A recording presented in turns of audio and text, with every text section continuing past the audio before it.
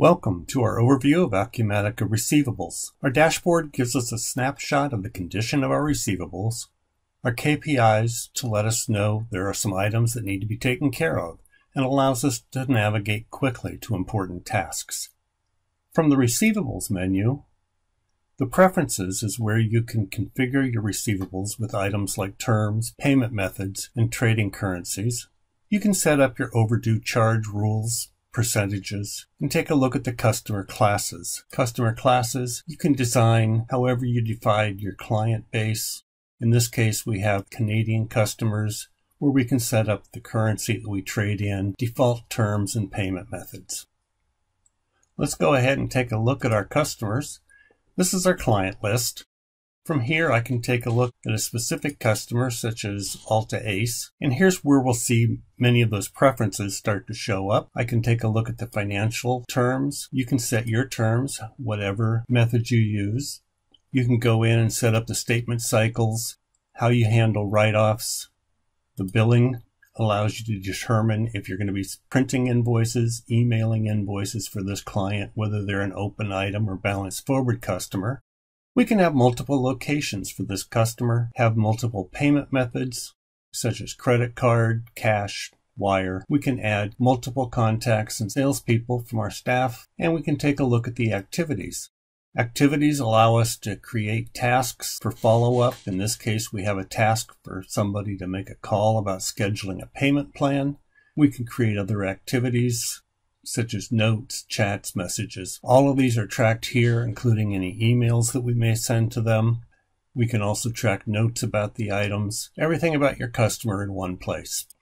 While you're on the customer list, if you wanted to, you can add side panels to go ahead and look up their sales orders, look up their contact information, so that you can quickly get to that without having to drill into each of these. As you move through them, your side panel adjusts to go with the client that you're looking at.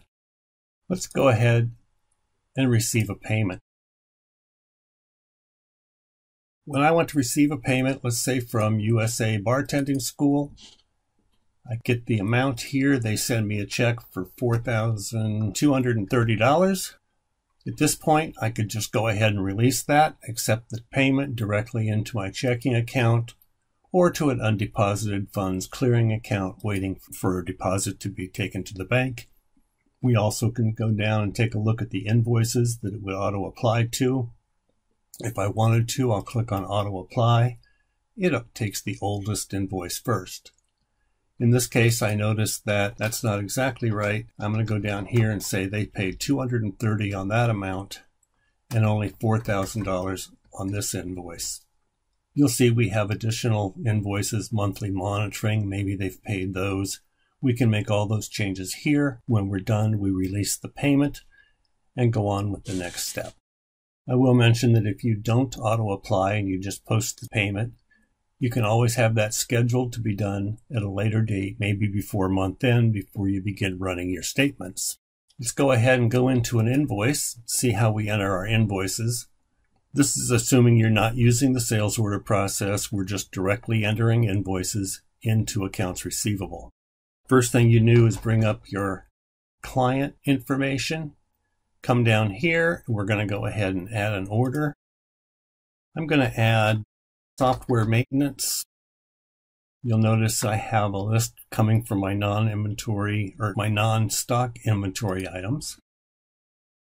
And so if they purchased one at $2,500 of software maintenance, we can add that. I could also add labor case by the hour. We'll put in 2 hours for labor. And in this case, we're going to add maintenance, 12-month maintenance plan, $12,000 for 1 year. If you don't have the items in your non-stock inventory, you could easily add items without a case here and just bill them for it. By putting in a description here, I'll just say other, we're going to bill them for $100. I'm going to save this invoice. First of all, notice that Alphabet is on credit hold, so we're not going to be able to process it without approval. Also notice that my annual maintenance was put in with a deferral code of 12 months. so that we're going to recognize the revenue over a period of time rather than a month of invoice. Additionally, we have some items that were set up to be commissionable, some are not. All of that's taken care of by the fact that we've entered those items in our non-stock. We've created codes for them, told it where to post to, given the rules for it, the pricing for it. All that allows me to quickly enter these things and have them posting to the right places. When I look at my annual maintenance, I can take a look at the deferrals. It brings up this. I'll generate the transactions, and you'll see that we're going to post the first $1,000 in the month of September and the remaining amount for the next 11 months.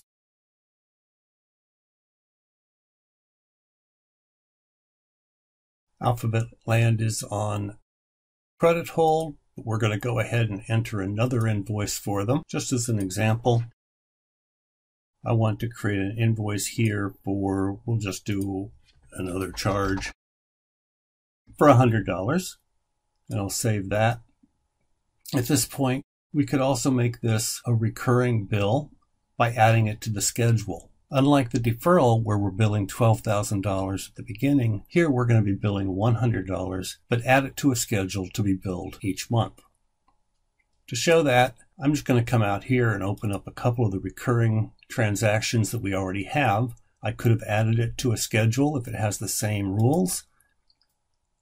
In this case, I have a rule for $1,000. That was the USA bartending we saw. It's going to execute beginning on May 1st, 12 times. It's going to be done monthly on the first day of the month. Last executed was September 1st. It's waiting for the next execution to be on October 1st. If it was time, I could run it now, or we can run Generate Recurring Transactions from a menu. Notice there's none available here until I change it to October 1st, and there we see those two recurring transactions. We could click Run one of them or select all of them for one time. Mentioning the recurring transactions, you'll notice that's one of our processes. Because it's a process, I can go ahead and schedule that, so I don't have to remember to come in here and run it every single month. I just add it to a schedule, go to my schedule, give it a beginning date.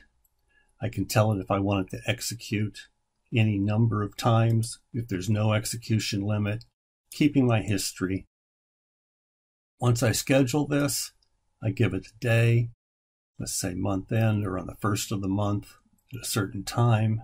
When I add it to the schedule, I no longer have to come in and remember to run it each month. I know it will be done automatically until the end of the execution period.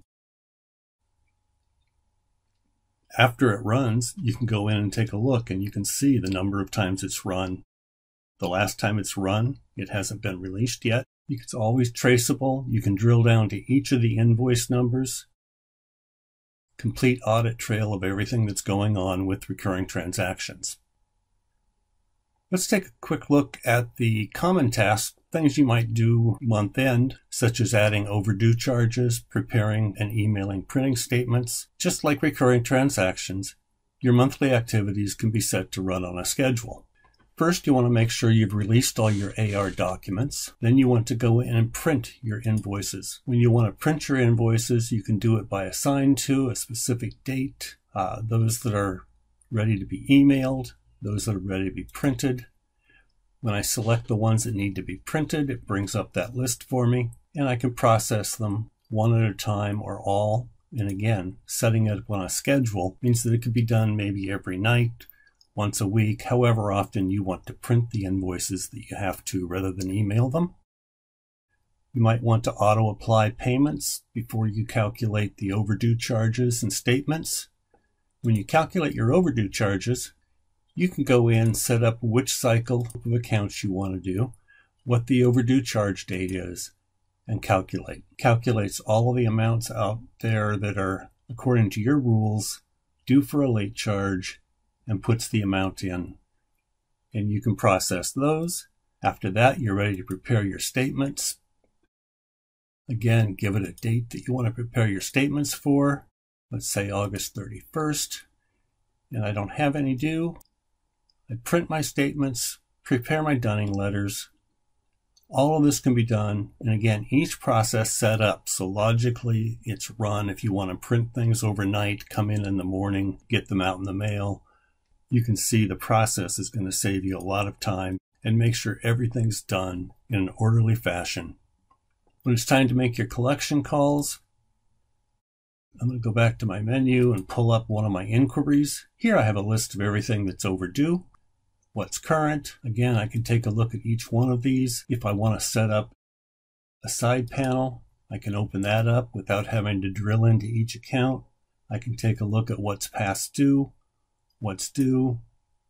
I can take a look at any prior invoices and payment history. If I wanted to add my contacts here, make the calls right from this screen. I hope you've enjoyed this overview of Accounts Receivable by Acumatica. If you have questions or would like more information about Acumatica, please visit our website at aswius.com.